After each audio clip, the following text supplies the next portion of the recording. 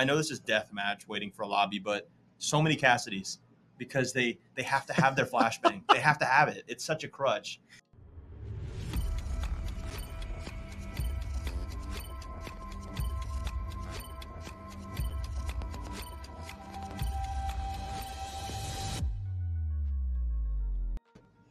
Hello. Hello. I was like, thought I could hide, but I couldn't. Episode 32, Ezclappodcast. I'm kind of hiding. Got that out of the way. I'm, like, What's up? It's your boy partially Twizz and Soapy.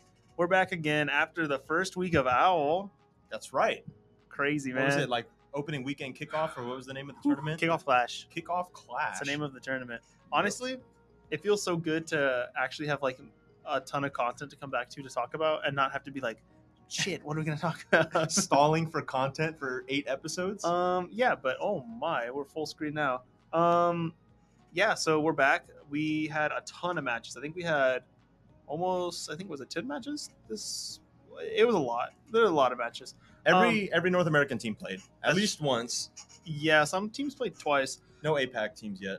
No APAC teams. No, that's true. No kickoff clash for APAC, unfortunately. Wait, actually, I could just tell you because there's 3, 4, 5, 6, 7, 8, 9, 10, 11, 12, 13, 14 or 15 games. That's nuts. Okay, well, before we get into that, as always, what have you been up to this week?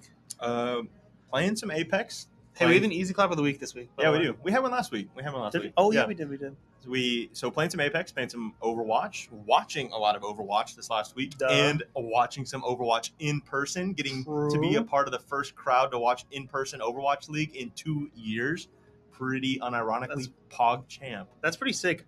I remember when they were supposed to do the fucking playoffs, and then they said, we were actually going to go to, what was it, Dallas or was it LA? Yeah, it was Dallas, and they were like, nah, just kidding, it's canceled. Yeah. Oh man, that's sad. Yeah, pretty much the same thing. But that was a smart cancel. COVID was like at its peak. Yeah, we've been playing me too. Like Overwatch 2, because the beta is going to be up soon. 8 days if you're watching this live, shit. and then if you're going to watch it tomorrow, 7 days. I'm thinking of the Apex season. Apex season is actually over tomorrow. Yeah, if you're watching today. But yeah, Overwatch 2 has still been a lot of fun. I'm still having a lot of fun playing tank, which I know like most people want to play anyways. But surprisingly, healer still feels fine. I don't really care that the whole like healer's the worst thing to play right now. Zen did get a buff. Zen definitely has a 300 Spartan kick. Yeah, but that's in Overwatch 1 also, isn't it? Yes, okay. I think so. Yeah. I don't know. Honestly, I think Ana's still so much fun to play in Overwatch 2. And I think as long as you're not playing Baptiste, I still have fun playing Overwatch 2. Overwatch 2. Overwatch 1 is still fun. I don't really care. Like, Overwatch 1 is now full of, like, throwers and trolls, but... Like, actually. It's quite literally the people that don't have access to Overwatch 2. Or they just, like, fucking are like, now that I have access, I'm just going to throw SR and, like, fucking bother you all day long. So. Yeah. Or they, like, have access and they're, like, actually getting shit stomped because you can't play your, like, crutch hero because, let me tell you, I know this is deathmatch waiting for a lobby, but so many Cassidys because they have to have their flashbang. They have to have it. It's such a crutch. Yeah. But it is weird transitioning from 2 back to 1 to play competitive because then you kind of forget like certain abilities. Like I think you were saying, dude, like when on I played Orisa, fucking Orisa, and I tried to throw a javelin, and I shot a shield at someone. I was like, okay, 8 years forward, it's like sick. It's like, oh, that wasn't helpful. Yeah, I mean, it's the gameplay's the same going back. It's just like different abilities and stuff. And quite literally, just more toxic now. Yeah, although I did have a game with a record-setting elims on Moira of all people. I'm part of the 0.5% of Diamond Moira players. 72 elims, by the way. That's pretty fun. That was a good game. I don't know. I like the team aspect of Overwatch 1 still that you kind of miss in Overwatch 2 a little bit. Someone said that Overwatch 2 seems like a just more polished version of Team Fortress. Oh, okay. I thought you were gonna say like Overwatch 1. I'm like, no, it's not. No. Like Team Fortress, where it's quite literally just like I said before, like a free for all, essentially. Yeah, it feels like that game mode in Paladins. You know what I'm talking about? Like, there's a game mode in Paladins like Light Control. But yeah. Dude, it feels like that, where it's like you're basically just all offensive heroes, and you have one healer with you. And even if you don't have a healer, you can just make your character get lifesteal, because the healer impact in this game is, can you stay alive? Quite literally. And then if you can do more than that, that's great, but staying alive is enough. So yeah, so for all you supports that were like cooling it behind double shield, you actually kind of learned positioning.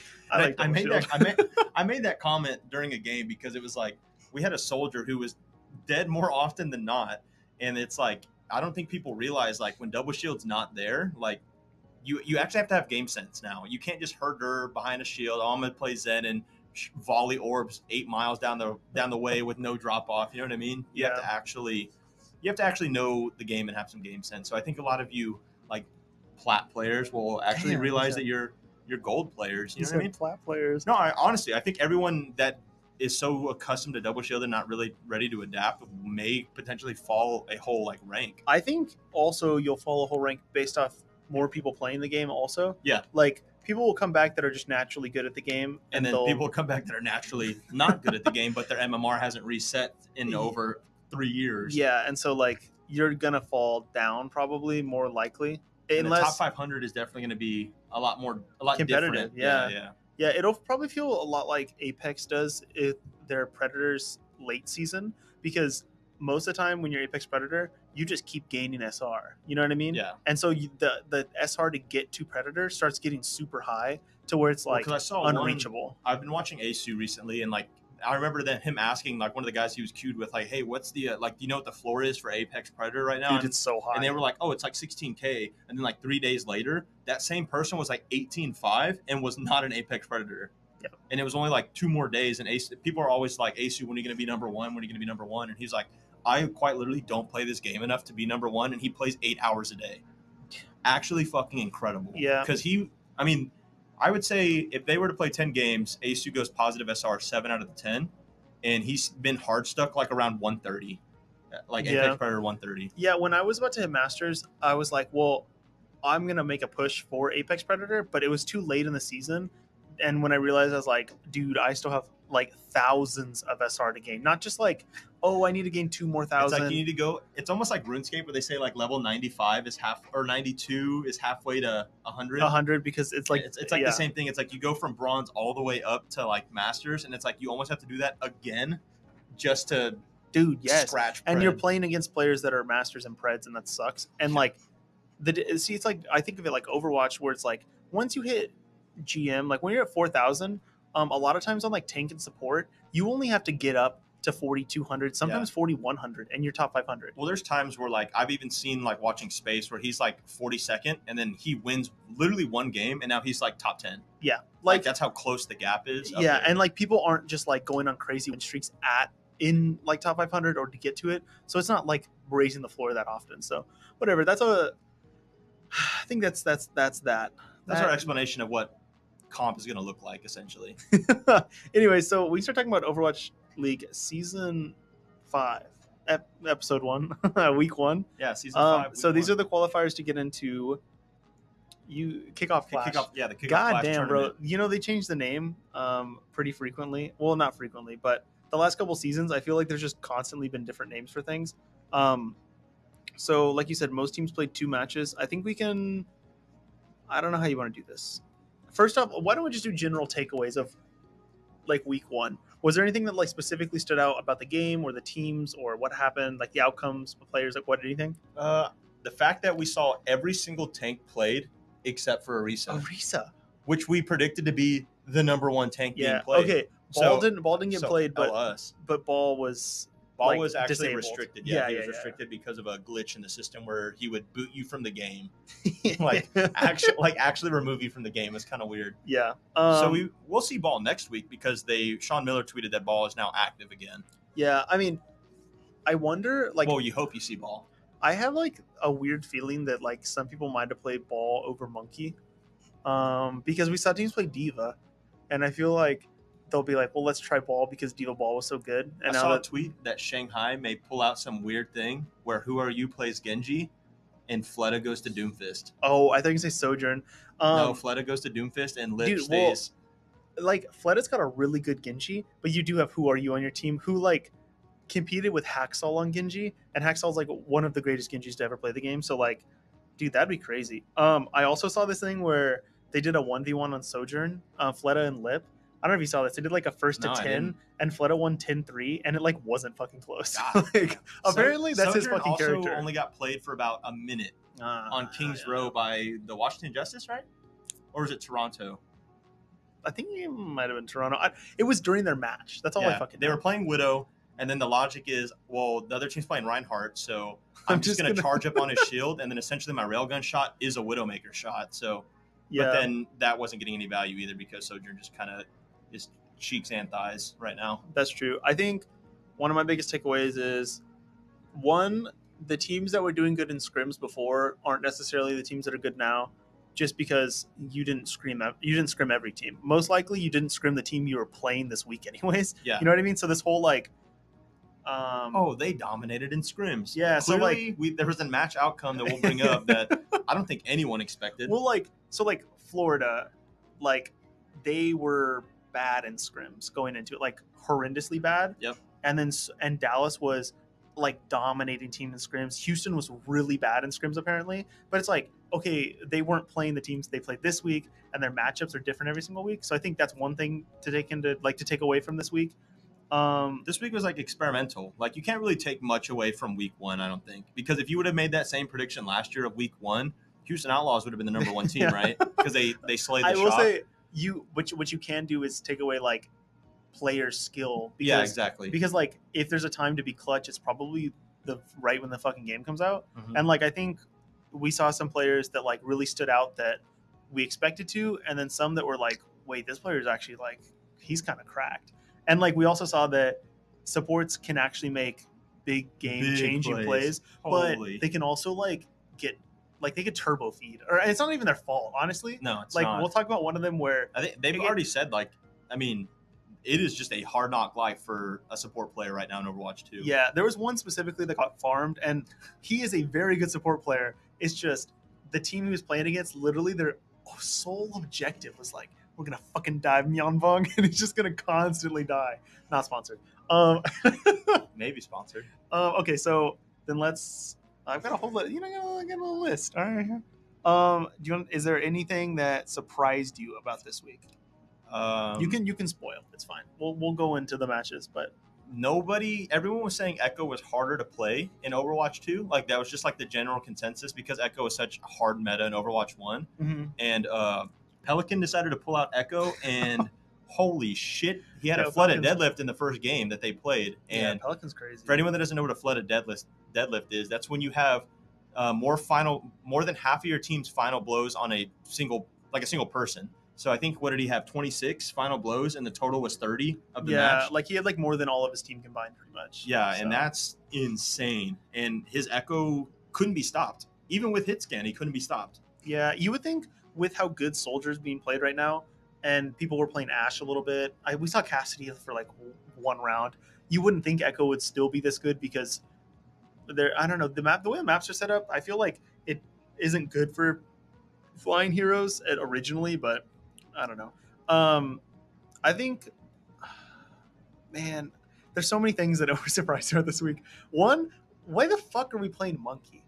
To me, Winston doesn't feel good. He just feels like he dies less often because of his ult, like that gives him all of his health back. That's the only reason I can think teams are playing Monkey, because like you get way more value probably out of playing Ball, definitely out of playing Doomfist, and maybe even Diva.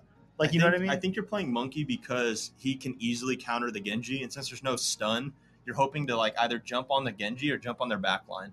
Yeah, I just think we saw so many times that, well, you know what? Maybe it's like we farm Nano off of Monkey and give it to Genji. Yeah. Because Nano Blade or Nano Visor. That was a huge takeaway. We saw some Nano Monkeys and they did nothing. No. Like absolutely nothing. And a lot of the time, Monkey Ultimate was literally just to accidentally not accidentally, but knock someone from the other team into your team so you could solo that one person. Yeah. It was no longer like, I'm using my ult to juggle you on a wall, because I think there was a time where I think it was Fearless, like had Ana in a corner for his whole ultimate. Now he got the kill, but it took his whole ultimate to kill Ana with her nade or passive healing. Yeah. Lucio coming in and amping heals. I mean, it's. You know what else you saw this week was, if you're losing a fight on a point, you'll recontest with two people because that's almost half your team already. Mhm. And then if they can stay alive for a little bit, your whole team's back already because DPS have the speed boost. Yep. So you don't see it in Overwatch 1 because... And most teams are playing Lucio, so like 2/3 of your team. Yeah, so like you don't see it in Overwatch 1 because you'll just get ran over by like 6 people on point or 5 people on point. But in this game, it's like you play more spread out. So if two people can recontest, you can basically take a point back over. And we saw Houston do it against Dallas, where it was like, oh, like Dallas is about to cap, like whatever, they're gonna back up. It's like, actually, just kidding, we're gonna contest with one player. We saw it on Midtown also with Paris Eternal and Florida Mayhem. What's his name? The soldier player for Paris. Oh golly, I want to say Naga, and it's literally not Naga. Naga's the Genji. Look at me being fucking brain dead and not remember, honestly. But he was like just on a hard flank around the fire truck. Oh, Glister, yeah. I forgot he signed with them. And it's just literally just a nano visor, 1v5s them, dude. Well, yes. I guess 2v5s them, but yeah, nano visor just shredded. You know what I mean? So that's kind of nuts. You know what you didn't see though? You didn't see Lucio's feet that often. No. Like because Lucio had to get nerfed. For anyone that's playing like beta now, Lucio got a hard nerf because. I mean, with amp heals, with being able to wall ride and speed boost away, his passive heals now for all supports, he was quite literally unkillable in a 1v1. Like, I think that was part of the problem. Like, so cracked out soldiers were losing 1v1s to Lucios. Yeah. Yeah, and I kind of felt like people were going to be too ambitious on Lucio because this is another thing. The whole, like, you sign 2 flex supports, but you don't have a main support does not fucking matter. No, they're just flexing over to Lucio and they're getting max value still. Yeah, like when we saw specifically Houston play, like without a main support, bro, it did not fucking matter. No. Like they kind of popped off with a Lucio. Like Houston had like a lot of derogatory marks because they were like, okay, double flex support and only 1 tank. And guess what they did? They said Dante is actually going to be one of our tanks. So DPS Dante over to Doomfist tank, and then double flex support still works. Well, for the most part. Yeah, I think we can talk about Houston in a second. Because they kind of like, I don't know if the meta worked out for them really well, or if like, I think it was just their team is so flexible. Because I also just think it was the surprise because it's like we really didn't see too many Doomfist players. No, Dante seemed to be like, I mean, granted, if we every tank in the league on Doomfist, I think Dante's still like high up on that list. But just by watching one game of Houston Outlaws alone, you could easily make that prediction that he is probably, if not the number 1 Doomfist. Right now. I mean, it was one of his characters he played on DPS anyways that made them really good. So he said it was like, I just tried it out and it just felt like natural kind of. Yeah. Especially because now his main job isn't to like not feed anymore because you die so quickly in Overwatch 1 on Doomfist. Overwatch 2 Doomfist, you can stay alive for quite a bit. So like his job's a little easier. And you have the CC, which most characters don't have anymore. Yeah, and we saw, there were some players that pulled out Doomfist that, listen, if you did not practice Doomfist, I feel like it was apparent in these matches. Yeah, you can't panic pick Doomfist. Bro, Fearless on Doomfist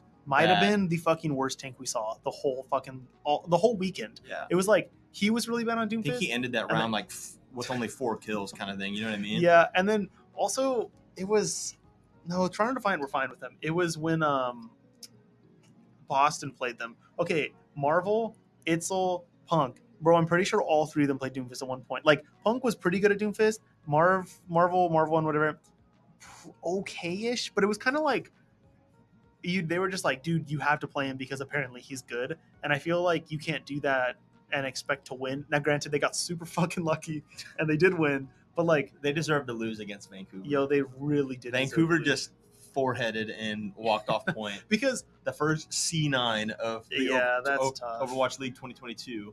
Although there weren't really too many matches where there were like stomps. No, because it kind of felt like every team had even their if moments. They lost 3-0, yeah, they were still tight. Because I think I said even the first day, Florida Mayhem get the unfortunate draw of San Francisco Shock, who are absolutely cracked out of their minds right now. But they didn't look bad.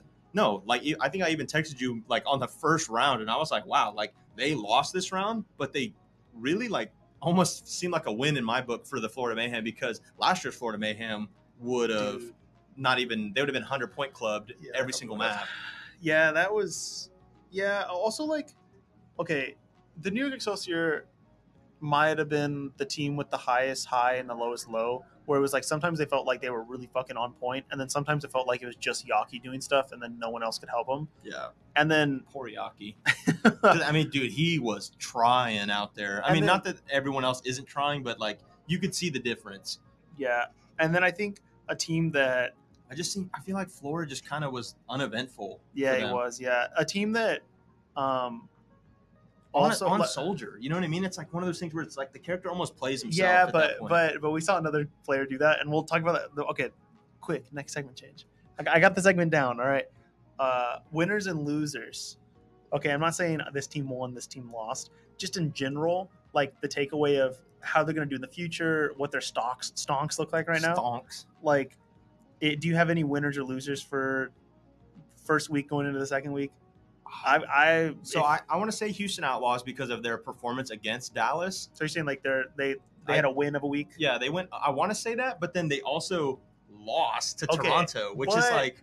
But the Toronto match didn't look bad. Like no, but it's just like the way you dominated everyone's number one pick. Oh it's yeah, like, they smoked. It's like holy shit! Like Houston Outlaws, what the fuck is going on? And then the next match, you're like, Houston Outlaws. You know what I mean? Like, and it's unfortunate. I mean, I'm wearing a Houston Outlaws jersey because I was so impressed by the pure domination. Because I'm a Dallas Fuel fan, and when we watched them live play, the Vancouver match was more entertaining, to be honest. Like, now don't get me wrong, it was fun seeing Pelican get a deadlift, but not against the team you're rooting for. Yeah, I think there's a few things about that match that's like weird to me. I severely underrated how good Toronto is. I'm not saying this is like. I said in the Toronto-Washington matchup. Now, don't get me wrong, Washington won, but I still think Toronto is the better team. Okay, see. Of those two teams. My take is Washington is a no joke intended, like a wishy-washy team. Yeah. Because it's like they have the potential to do so much. They show up or they don't, and that was them last year too. Yes, but in their loss against Dallas, they lost by 1 point on control. It was 99 to 100, 100 to 99, whatever. And then the next ones, it literally was like OT pushes or like this close to winning. So it was a 3-0. But honestly, they could have won that match against Dallas, and they could have been 2-0 on the week. And I think that Toronto is just what I took away from this whole like four-way of people beating each other is that Houston is the best of all those teams. I think Houston is undoubtedly better than Dallas and Toronto and Washington. But I think those chunk of three, like Toronto, Washington, Dallas, are probably just as good as each other. The problem with Dallas is they clearly knew that Fearless is most comfortable on Winston. Yeah. Winston was just not working against Doomfist. And so they panicked and put Hanbin in to play Zarya. And Zarya's good, but not good enough to counter Doomfist. And so it's like he's like wasn't good enough to counter a good Doomfist. Yeah, exactly. Because when they played Washington, Mag isn't a good Doomfist. You know what I mean? So like that was the problem. So I think Dallas is still, we're talking about stonks. I think Dallas is still gonna it's an L week. I think they got very humbled. But they like learned from it. But yeah, I think they learned from it. And because Sparkle, we've had this conversation multiple times over the last week. Like Sparkle is known to be one of the best Genjis in the league. Yeah. And he he wasn't very good. No, he kind of shit the bed. But to be fair, like people were talking about, wow, his blades don't look as good as Nero's blades and stuff like that. And Sam's S9M's blade, however you want to say it. But it's like, someone made a comment where it's like there's one less person to slice, one less person to dash through when you get your blades. So even if you get one kill, it's like solo grabbing someone in Overwatch 1 where it's like, you know what? That was enough to turn the fight. Yeah. No, that's clearly not what they were going for, but that's just the results they got. I was surprised that when you're down 2-0 already and you're getting hard rolled by Houston, there was no chance Dallas was going to take a map off of them that day. Why did you not experiment and put Sparkle on Doomfist? That leaves an open-ended question to me. That's like because that's his best hero. And if Houston proved that a DPS can do it, why can't Sparkle do it? But that's his character. So that concerned me with one, it's either the coach, like Rush made a bad decision, or two, Sparkle cannot figure out tank Doomfist. And that could be a thing, you know what I mean? Because Dante, I was thinking he could just not be comfortable. Like Dante was a decent Doomfist, but now we're realizing that tank Doomfist Dante is fucking top tier. So that could be the reverse effect for Sparkle. He's god tier Doomfist Overwatch 1, but Overwatch 2, it's like a different. Yeah, they would rather have Fearless kind of int on his best hero than Sparkle be like, you know what, I'm not really feeling this right now, because it seemed like in that matchup specifically, Genji just was not the play, and they just we're like, I'm going to bash my head into the wall and see if it works. Yeah, and they kind of like, and it's unfortunate. Over and over, like, it almost felt like they couldn't identify their problem, or they identified it and did nothing about it. But I get the whole blading thing where it's like there's less people to go for. But if that was the case, players like S9M, players like even Psycho. Dude, Psycho on Vancouver Titans actually got some like pretty good blades against Boston. Yeah. Like he actually was a good Genji. And then like I don't know. He just wasn't good in the neutral, unfortunately. Patafan had like a weak. Patafan was struggling. Yeah, he had a weakish start, but he's a rookie. He's a rookie. Cut him some slack. His blades were okay. You know what I mean? So like, there were players that could do it. So like, why couldn't Sparkle do it? And I think it's just because Houston was that much better, though. Yeah, and I think it was that Houston was also playing Echo too. They weren't playing Genji. We've left out a huge thing for Houston.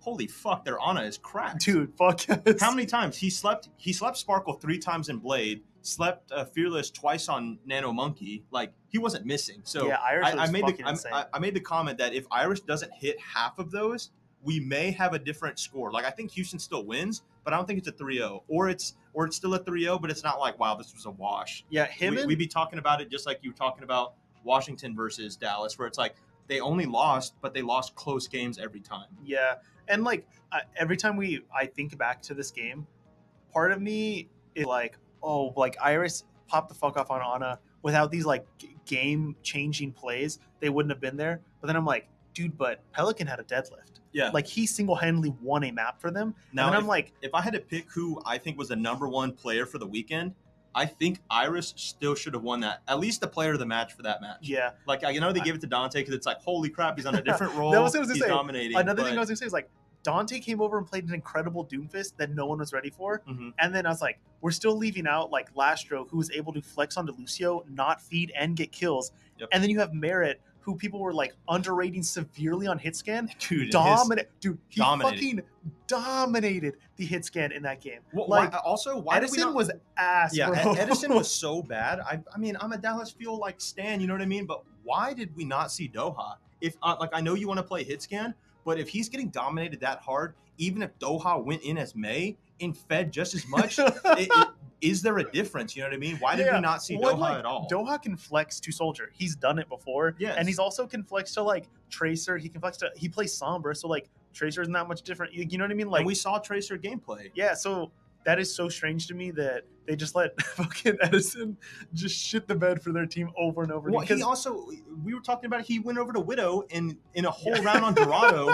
After the whole first point, he had like 50 ult charge, and it's like, dude, what are you doing? Yeah. There's less shield to shoot. How are you like? Because Widow's one of those characters where it's like you're either getting it done or you're not. Just like Ons for the LA Gladiators, he got it done. Yeah, you know what I mean. Or Happy also. Yeah, Happy really fucking popped off, and Hisu popped the fuck off on Widow. Like my favorite play of the whole weekend was the grapple shot, dude. And after the first headshot, and then he grapple. Yes, he does it again. I'm like, oh my fucking god. I think they, what was it, leg day? He was just like, that's just literally not possible. He does not hit those. Like, yeah, that was incredible. Like, okay, that's what I was gonna say about Toronto though, is that team, this was a win of a weekend. You absolutely stole away a win from Houston. Granted, I think they're equalish in like strength, but I do think that Houston's better than them, and I think they stole this win away with like Hisu playing out of his mind. Which, by the way, like I underrated Hisu. Okay, he's very, very, very good on hit scan. Although I didn't expect it because his most memorable plays are on Hanzo. You know what I mean? I remember watching him like destroy on Hanzo, and I was like, well, Overwatch 2, he's not going to play Hanzo. I don't know how his hit scan is. It's good. Like his hit scan's really fucking good. So, like that's a team I can't underrate anymore because, like, I don't know. I think they'll steal wins also from like Dallas. Yeah, too, so. and we said that in our like brackets that this middle group of teams will steal games off of like the lower end of the top bracket. Yeah, like they're not going to be winning any tournaments, but they'll steal some games. I just didn't expect Dallas to be in that middle group because I think there were two teams that stood out more than any team in terms of strength. Oh yeah, San Francisco Shock and Atlanta Reign. Yeah, Atlanta Reign were good, but Gator, you're doing a lot of talking for being a bench player, my guy. That's all I'm saying. Oh, I forgot he fucking was on the bench. Yeah, he was on the bench. Hawk did great. Yeah, Hawk did do really good. Unsigned Gator. Why do you need him? Why do you need him? He's not going to play Orisa because even the desk brought on one of the devs, and he was like, "All right, here's my hot take of the week or hot take of the season." They asked him, "Was what? Orisa is going to get 0. You will never see Orisa in a game," is what he said. And I was like, "Holy shit, that's crazy!" And then guess what? The rest of the weekend, we didn't see Orisa, so his theory still holds true. That's true. Now, the San Francisco thing. Okay, right now, if you look at like the standings, now granted, every team did play twice. Did they all? Yeah, they did. Okay. I didn't think about that. Okay, they're 2-0, 6-0 in map count. Now they've played the London Spitfire and the Paris Eternal. So like, Yeah.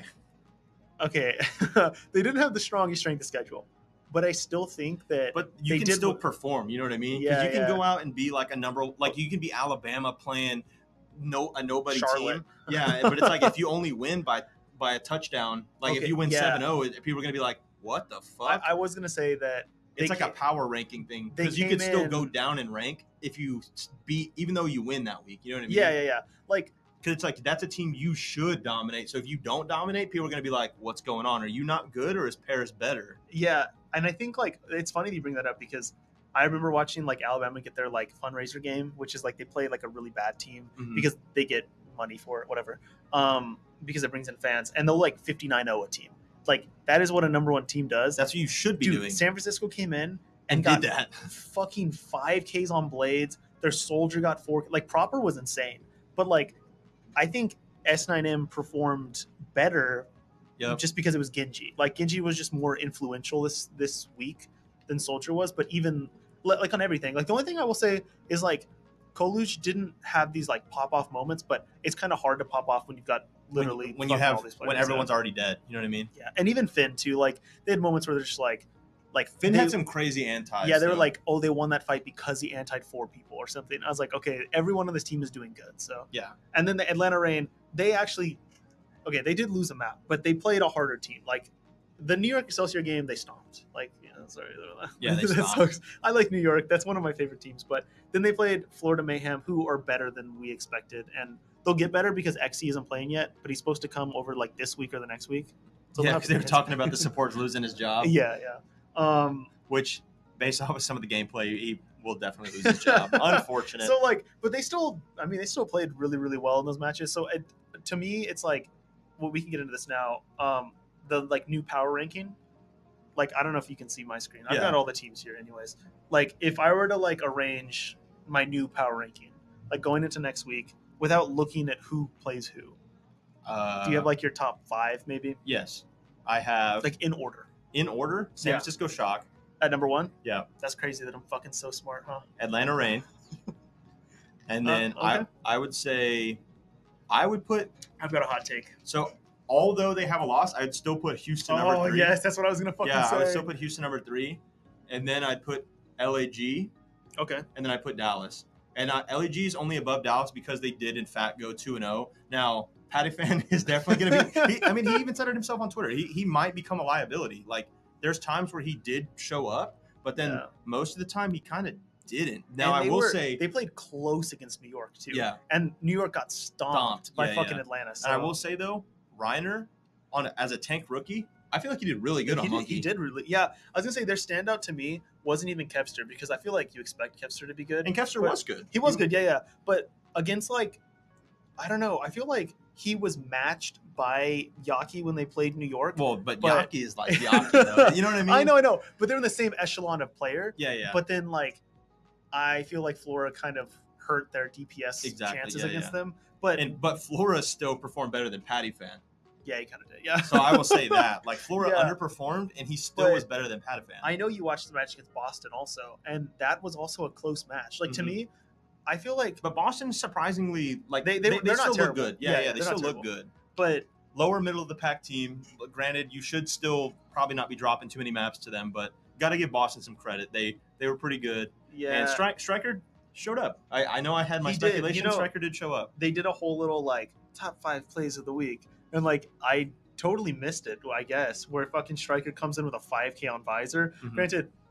I know you're not fucking aiming, but it's still like you still had to. There's still timing. There's still positioning. There's more to it. We had people sitting behind us at the San Antonio Overwatch event, and they're like, every time a nano visor would come out, they'd be like, "Ooh, nano visor," or "Ooh, nano blade," and then finally one of their friends humbled them and said, "But could you do that?" I know it's like because you say that to fucking Edison because he could not. Yeah, he couldn't do it. Okay, so my take on that is people forget that like.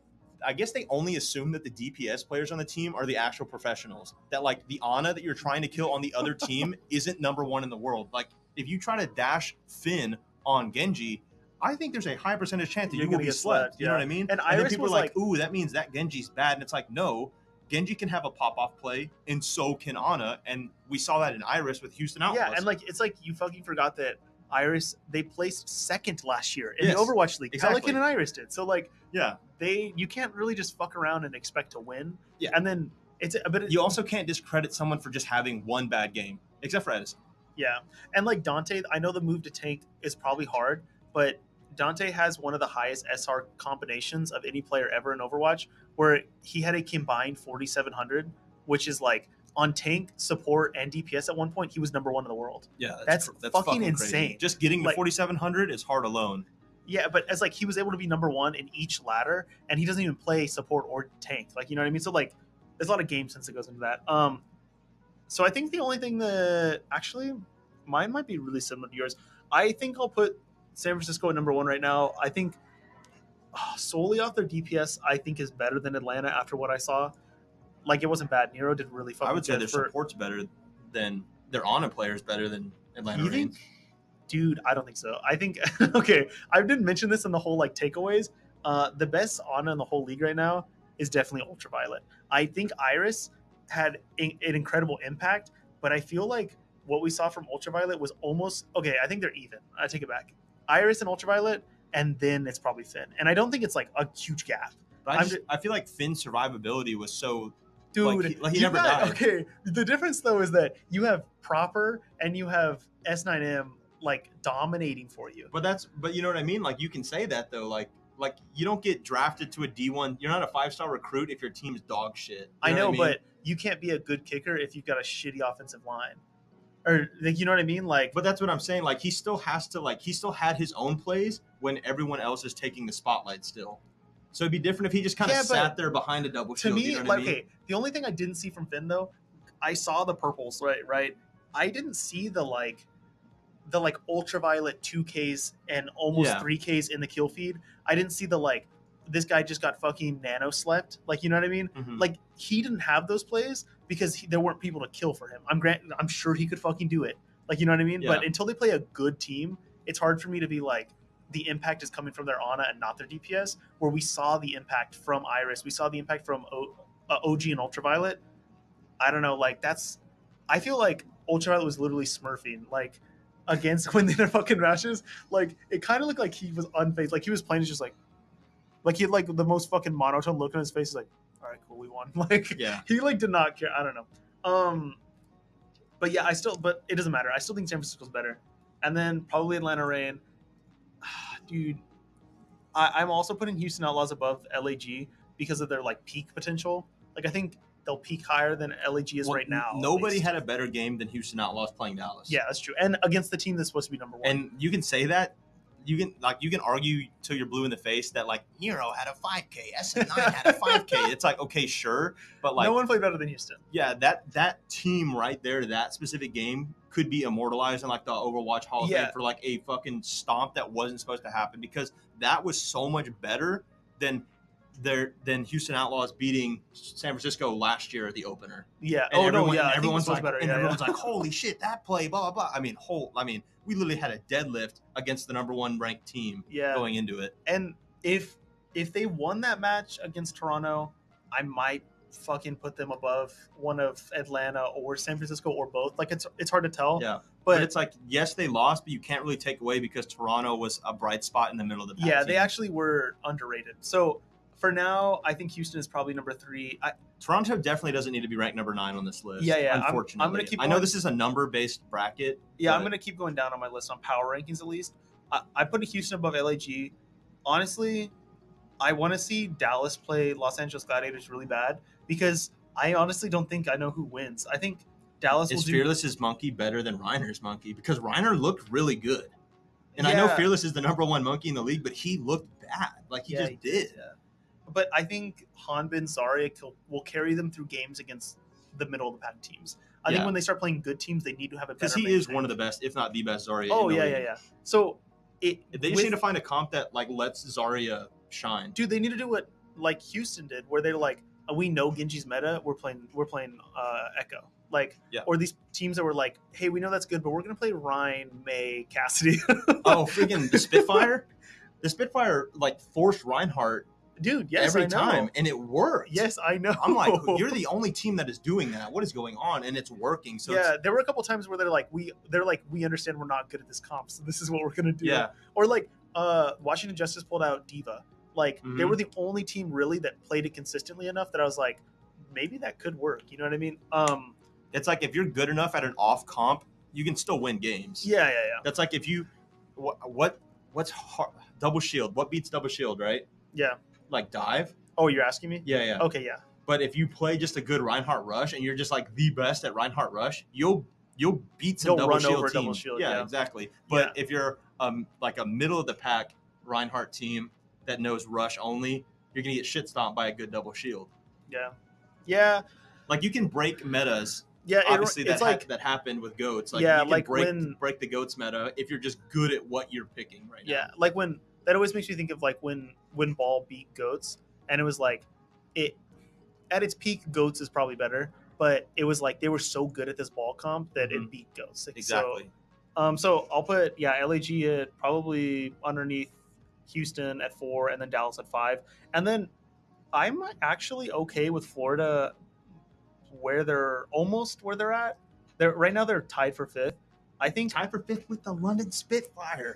Nobody would have told you that. Okay. Nobody. This is a strange thing to say. I think the 6th best team, like after Dallas and Houston and LA and Atlanta and San Francisco, it might be Toronto. It might be Toronto, and it might be Florida. And look then at the strength of schedule too for Toronto. You know what I mean? That like their 1-1 is less like hurtful. Yeah. Oh, they played Washington and Houston. Washington and Houston. They played goodish teams. And the Washington and Houston, or the Washington and Toronto game was everyone was like it could go either way. Like I know the desk predicted Toronto, I predicted Toronto, but it truly could have gone either way. Yeah, it could have. I think. And then they take it off of the team that looked the second best. Tough though. I think at their peak though, maybe Washington is better. Like if we're going into next week, I think Toronto will do better than Washington because right now they're just playing better. So I think I'd put Washington and then, Toronto and then Washington and then Florida. That Florida team, if they have XC, they'll be higher. But for right now, I still kind of don't believe in this Florida team at all. It's hard to invest money into Florida. Yeah, the Florida 3-1 Paris, and Paris looked god awful. Yeah, Paris looked dog Dude, shit. they looked Naga, really bad. Khan. So then after those middle of the pack teams, okay, London is somewhere. Dawn and Khan. Yeah. Dawn looks bad. London split games, but the team they beat was fucking Vancouver Titans, and granted, Vancouver Titans almost beat Boston. Hey, they got your player, man. Vancouver does. Which one? Shockwave. Dude. What's his name? Is that his name? Yeah. Hey, he did do good on Soldier though. Yeah. No, he's a good player. Yeah, he was good. He just plays for a bad team. Even now, that team is just kind of cheeks, honestly. I didn't realize that their DPS line was Shockwave Aspire. They've got a good DPS line. Yeah. It's just bro, the rest of the team fucking sucks. Yeah. Wait, don't they have Masa as their support though? I think so. Good on Lucio. So it's how did this team fail? So if we're looking against the worst ranked team apparently. Okay, bottom of the barrel teams. All right, here it comes. Last place team right now, Paris Eternal. Paris looks bad. Yeah, I think Paris is the worst team. And then I'm probably going to put Vancouver next. They should have signed FT God. They should have. he tweeted that he's still waiting. He's still waiting. Hey, it's after week 1. All those teams that got shit on. Yeah. By the way, I'm here. Paris is the worst, and then Vancouver, and then New York, and then Boston, and then London. He's going up, by the way. Yeah. That was confusing because I was like, wait, they're the worst, and then there's negative bad teams. If we're looking at the bottom 5, London's the top of the bottom 5. They're good enough to win matches. Yes. Okay. Until someone is just like, all right, I'm actually just going to break this Reinhardt's comp. Yeah. For now, London's the top of the bad, and then you've got Boston, fucking New York, Vancouver, Paris. I know everyone says the Bread Bowl is London and Vancouver. I think these bottom 5 teams qualify as Bread Bowl matches every time they play each other. I think then let's say going forward, of these bottom teams, who do you think is most likely to turn it around quickly? Right now, New York. Okay, fuck yes, New York. New York has a chance. They're just figuring it out, man. Yeah. Hey, you know what? They won a match. Aren't they already better than the Breach? What do you mean a match? Like a round? Yeah. Aren't they already just better than the Breach? Haven't the Breach not won anything in COD? No, it's not the breed. Okay, the teams that suck in COD right now are like Paris blows a dick. No. But who is that new team that like Yeah. sucks that has Clayster on it? No. Oh, New York Subliners. Subliners. Okay, Yeah. Okay, this they're is- better than the Subliners. Yeah, already. they're better than the Subliners, but this is gonna sound crazy. They're because- carrying the NYXL name Okay. with one win or with one map win. Yeah. Okay. That team, the NYSL, they changed another player and they just won a tournament yesterday. Damn, RIP my fucking Yo, take. they beat 100 Thieves in the grand finals, but to get there, like 100 Thieves beat out like FaZe and Optic, and then they smoked 100 Thieves like. Damn, L Optic. Oh man. Okay, so yeah, I think that's the team they'll turn around. Okay, so quickly we'll go into next week's matches. There's gonna be 369 matches, a little bit less than this past week. Still but- no APAC. Dude, yeah. What the No fuck? I just APAC. thought about that. Yeah. Okay, also, I need to fucking mention something really quick before we get into pick'ems. Okay. Okay, it was coming. All right. We were doing this whole like, let's see who's gonna have the best picks for the whole week. Let me pull mine up. Okay, Let me pull my leaderboard up. first off, Oh, I got ranked higher. did you really? Yeah, 2,000 spots higher. If that spoils. Okay, I'm gonna spoil mine. Mine's not that uneventful. I am ranked in the world. This is in the world though, so mind you, there's probably a lot of people playing. I bet. Probably a lot of people. Yeah. Wait, can you scroll down to see the lower people, or No. does it just go fucking Yeah, it forever? would just go Okay, yeah. fucking for eons. This is you, is what it says. Rank 4,749th. Okay. I'm tied for third in the whole world. So let me just talk my shit really quick, okay? My mishaps. This is where I could have been number one in the world right now. First off, I've got 30 points. Second place has 31. First He's place. actually ranked 17th. No. Listen, it's 17 through like 6, and then there's a few people that have 31 points, and then one person has 32. Okay, so technically it's like third. You know what I mean? Oh. I have the third most points in the world. Okay, third most points. That's Yeah. accurate. Well, it's third place. What? We don't the T like the top whatever the tide. Murk your ass. Yeah, whatever. Fuck them. Okay, That's gonna be on the screen in I'm the Overwatch League. fucking 2 points away from number one right now, and like my fuck up was thinking that Houston was gonna smoke Toronto after they beat Dallas because I just anticipated Toronto being, or I mean, I anticipated Houston just being that much better, and then that fucking London game, bro. Dude, London beating Vancouver. London has okay. terrible players. I lost both of those as well. Yeah, okay. Hottie, cool. He can play Reinhardt. You can beat that fucking comp, dude. There's so many other tanks that beat Reinhardt right now. Listen, pull out Arisa. I bet you Arisa beats a Reinhardt comp right now in Overwatch 2. Okay, He did have a sick play where he shattered an Ana and then pinned her. And I always forget, even when I was playing Overwatch 2, playing Reinhardt on King's Row, I would just continue my pin. If I Oh, yeah. missed, I forget you can cancel it. Yeah. He shattered Ana, pinned her, and then stopped the pin at the edge of the map and threw her off. And I was like, wait, yeah. actually sickening. Like they've got a good thing going for them right now.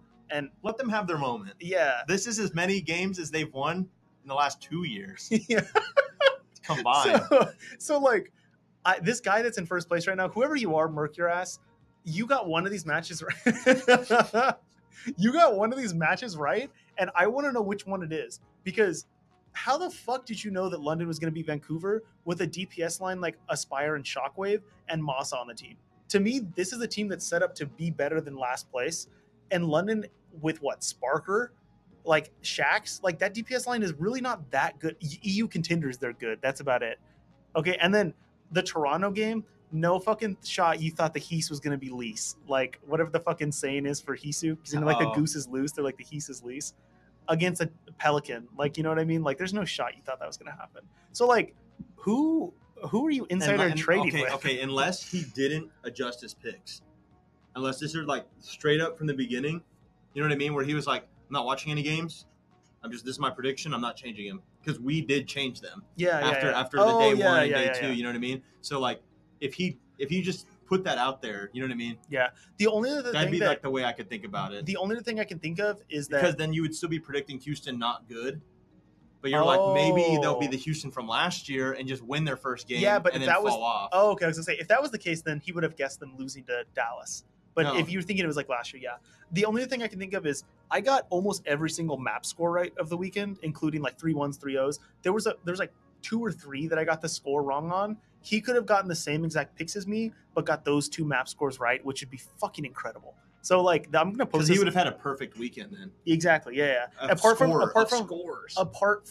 the 2 losses, because I think but that means every win that he predicted correctly. That's fucking nuts. That's nuts. I got like 90% of them right, and that's incredible. So I'm posting this on fucking Reddit. Fuck you, murk your ass. I'm coming for your first place spot this week. I'm coming for your ass. I know you're gonna your ass. What the fuck? No. Pause. I gotta cut that. Wait, I'm really gonna post on Reddit. You can't fucking say that. I'm gonna put my Preds live on this podcast, and you're gonna copy my ass, and I know you are because I'm a genius. So like, if you're really big brain, don't steal my picks. All right, I gotta pick an upset. All right, let's move on to the picks. Okay. Okay. First off, Florida Mayhem versus the Vancouver Titans. Wait, I'm gonna do my picks while we're talking about it. Oh, okay, yeah. I'll do them when I get home. Well, I'll talk about this first. Vancouver, Florida. Okay, if XE comes back like he's supposed to, I have Florida Mayhem winning 3-0. I have them winning 3-1. I think if XE comes back, it'll be a 3-0. I think I'll wait later in the week to adjust it to see. If not, I feel like they have... I'll adjust scores in and out. My scores aren't locked. I'm just doing this for now. Yeah, I think Vancouver is really bad at adjusting. And Florida is a team that's just like, we're fucking shit. Quirky. So like, yeah, speaking of quirky. Okay. No, wait until we fucking finish this. Yeah. So Florida, I could see winning this pretty handily, but there's still this off chance that they get stuck playing against like when like Florida is like down in the fucking dumps and they're like, oh, we got to pull out the fucking monkey or something. And then like, okay, well now like Vancouver has a chance. So yeah, 3-1. San Francisco Shock versus the Houston Outlaws. Oh, fuck. I have that. I have the Shock winning 3-1. Oh, fuck. Shock looked good. Shock. Yeah, I don't want to be a Shock fanboy because I know it's so easy to be one. Well, yeah, it's fun. I don't know where I'm wearing a Houston Outlaws jersey, but okay, you got to respect got to give respect where it's due. This is so hard. Nero showed that he doesn't just play Torb. Just kidding. Nero's not. Oh yeah, never mind. Nero's on Atlanta. Yeah, Atlanta. He played for 70s yeah, last he year. He did. Dude. Oh. I gotta, because one of these picks I've got to like pick an upset clearly if I want to win, because there's going to be an upset. But I think San Francisco wins this probably. I'll change the last one to 3-0, this one to 3-1. San Francisco. I think there's no shot that Pelican just goes out like with a fizzle, but dude, I would not be surprised if Houston wins this fucking match. Just because they'll tank diff them. I have that, like, don't you think there'll be this like sneaky suspicion that Dante goes Doomfist and Kolush can't play Doomfist? Like, if there's one player I don't think can flex from what I've seen in contenders over to like something crazy like Doomfist, it'd probably be Kolush. Atlanta Reign versus Washington Justice. 3-0 Atlanta Reign. Whoa. Bro, I almost predicted Washington. What? You think Atlanta's problem is their tank, right? Oh, wait, you just think, Hawk's good, but... Yeah, Hawk's good. I just think that Gator he doesn't play not that Gator's bad, his hero isn't meta. I know. It's unfortunate. But I think that if we watch the Washington match, Mag played incredible on the Winston. Like, he was probably one of the better Winstons of the weekend. I haven't seen the second Washington match. Okay. His, like, monkey tech is still there, and I think if they force Atlanta into playing monkey, like, Washington could beat them. But I think that, like... Okay. I'll 3-1 it. You'll 3-1 it? 3-1 it. Okay. Give me Atlanta 3-1 also. I feel like I'll give Washington one time to surprise them, and then they'll be like, yeah. We'll figure it out. I think I see my upset coming up down here, and then that's when I'll pick it. Okay. I hope it's not this next one. London versus Boston. I think Boston wins 3-1. I think Boston also wins. I'm going to say 3-2. I almost put 3-2. Yeah. I'm just like... Dude, this is another one of those battle of the fucking bozos, bro. But I'm scared that London's just going to only play Reinhardt. And so if they do that, it's a 3-1. I think, again, you steal a match because you're like, I'm the only team playing Reinhardt at a good level. But then after that, they're going to be like, all right, fuck this guy. Like, I will say, what's crazy to me, though, is that how does a team... Okay, if you see Hottie playing Reinhardt, dude, he is not the best Reinhardt in the league. No. You don't think fucking one of these other tanks could just be like, watch me do it? Yeah, check this out.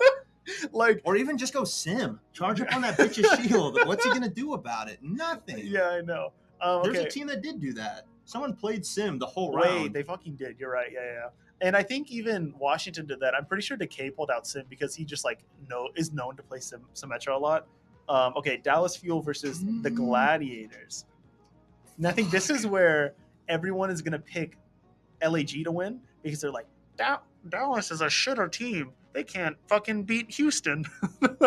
Give me Dallas 3-1. Ooh, I have Dallas 3-2. Okay, I think that's the fair, DPS line is better on Dallas. I think so too. I think that Reiner's Monkey at this current moment, from what we fucking saw, good, is dude. better than Fearless's Monkey. In Overwatch 2. In Overwatch 2. Yeah, in Overwatch 2. There's no monkey better than yeah, Fearless. Fearless's Monkey in Overwatch 1 is incredible. I think, like, Sparkle doesn't have one of these, like, maybe, you know what could have been? Honestly, Fearless not making enough space for Sparkle to perform. Well, that's also it, because it's harder to, like, 1v1 someone on Genji, I think, because, like, there is a lot of peel. Like, they were saying Lucio can literally peel, and that's enough peel. That's all the peel you need. Yeah. Because, and I think the tanks really struggled for Dallas. Yeah. I still think, though, that, like, the Gladiators kind of had a, like, not great week. Like, they played two bad teams, and they lost a map to both of them, I think. So, yeah, I don't think dude, losing that map to Paris kind of, like, rubbed me the wrong way. Losing the map to... The problem is, okay, so I think Sparkle... this is how I think the DPS rankings go, and this is why this pick's so hard for me. I think it goes Sparkle, Kevster, Ons, Edison. Because Ons showed up. And everyone was like, Ons had not been in the league. You know what I mean? He gets mad. He doesn't play. Yeah. Ons showed up, and Ons fucked. Yeah, but think about the teams that he was playing against. Because the only competition... But you still have to hit the headshot. You do, it's mechanical skill at that point. But the player that you're playing against is incredibly different than... Okay, I know Edison was really bad this week. If you're going up... I think he wins the 1v1 against Edison's Soldier almost every time. Now, is he going to be headshotting Sparkle on Genji? Doubt it. Yeah, but he wasn't playing fucking Soldier. I mean, Ons wasn't playing Soldier, though. No. I know. I'm saying if Ons played Widow this next week... Oh, okay. I was like, the only person that's going to be able to contest him is Sparkle on Genji, and then hopefully Fearless on Monkey. Yeah. Other than that, like, Edison doesn't stand a chance. And even if, for whatever reason, Ons isn't getting it done on Widow, he could pull out Soldier. I mean, he could. Yeah. And I think anyone in the league Soldier right now is better than Edison Soldier. But you know who he pulls out instead, though? He pulls out Ashe. Which would still be probably better than Edison Soldier. The wild card is if Dallas gives Doha some playtime. We haven't seen it. I think if you're Dallas, yeah, you're right. I think you give Doha playtime, and I think you reconsider your tank comp. And we've seen May get played. Florida played May. Yeah. But that would require you to play Reinhardt, and I just think they won't do that because Coach Rush is like, I have to big brain this. I think if they go Zarya, and then I think Dallas succumbed to wanting the big brain too much. Wanting to predict the meta too hard. Yeah. So I think if they go Zarya, they have a good chance in this match. Fuck, dude. I have Dallas 3-2. Yeah, when you talked about the DPS, though, it was kind of like, I know Ons like did really well, but if they're gonna play this Genji shit and they're gonna put Patafan on Genji, I think he had a poor enough performance that I'd probably be like, yeah, Edison is gonna do better than him. But then Patafan, yeah. Like Patafan is at the bottom of that list. Edison beats Patafan's Genji because Patafan wasn't winning any fights in the neutral. Let's be honest. Yeah. He had decent blades, and that was all you can say. Yeah. So then, what do you value more then? Do you value your hit scan being better, or do you value your flex DPS being better? Because I think your flex DPS being better because hit scans kind of hurt her. Like a flex DPS can play hit scan. You know what I mean? Yeah. So then, at least majority of the time. So then it's kind of like, do you think Sparkle's going to outperform Kevster? And I kind of think he does on. Well, because Kevster only played Echo and Tracer. Yeah. Kevster didn't play Genji. Yeah, he played Echo Tracer. That's it. Now he can play Genji. You know what? He can play. If they pull out Echo, I think. Sparkle's a better Echo than Kevster. Well, also though, if the Glads pull out Echo, can Edison kill Echo? Because he clearly couldn't with Happy. But that was with a Mercy pocket, so we'll see. Yeah. That's so tough. But I don't think the Glads play Mercy. by any means. Yeah. So that's what I'm saying.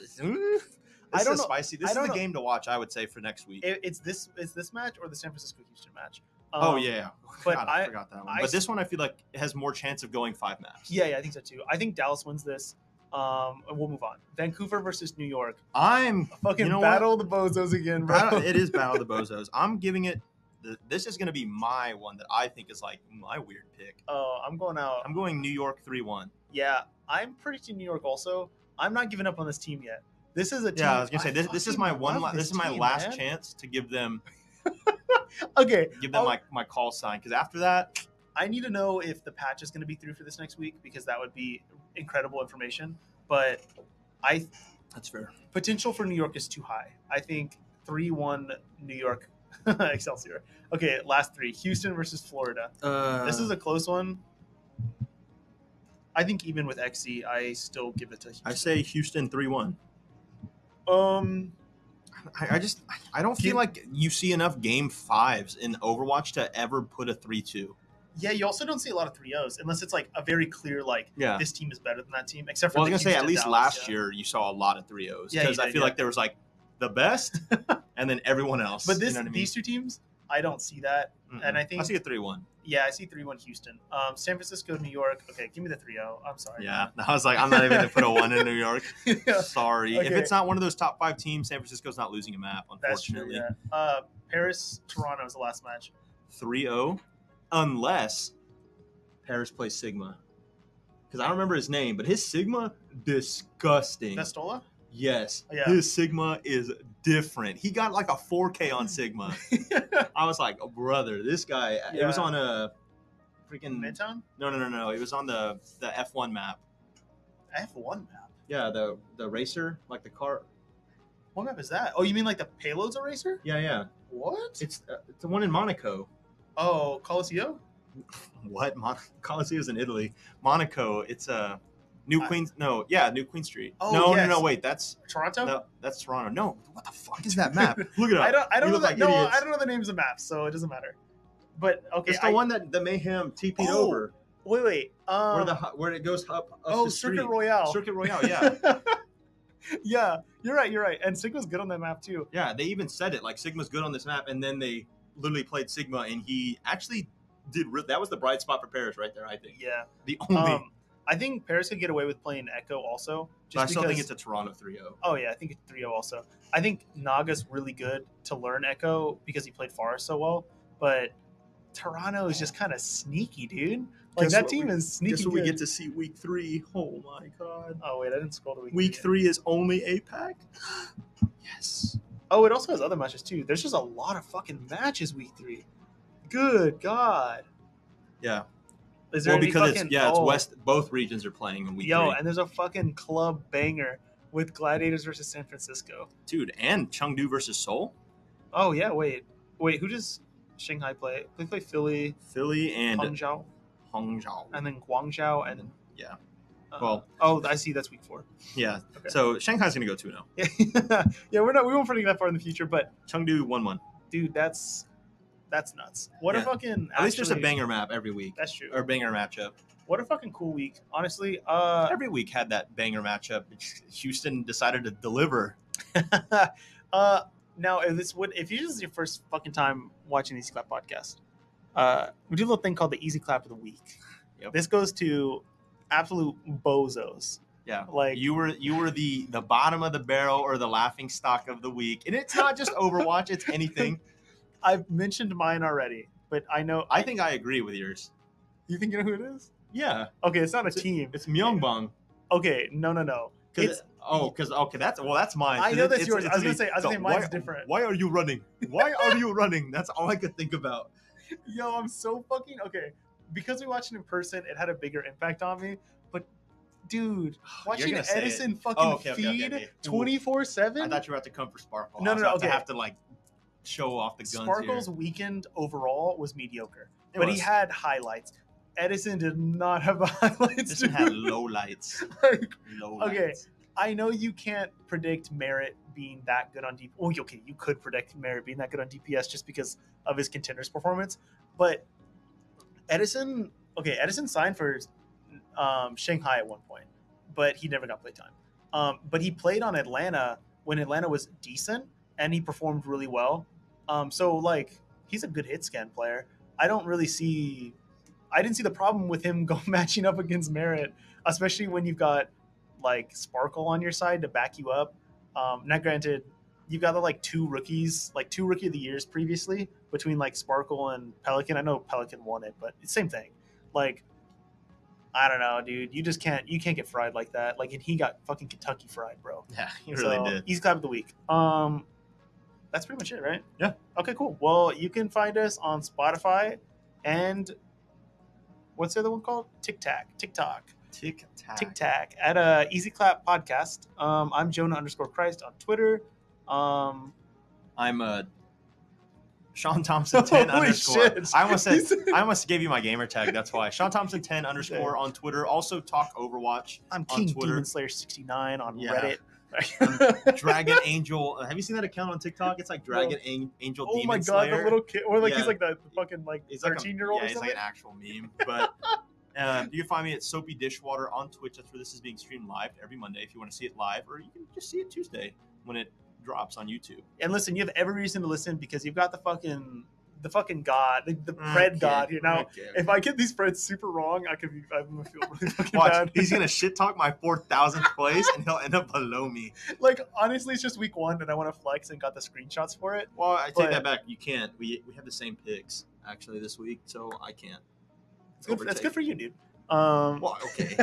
Okay, guys, that's pretty much it from us. Peace.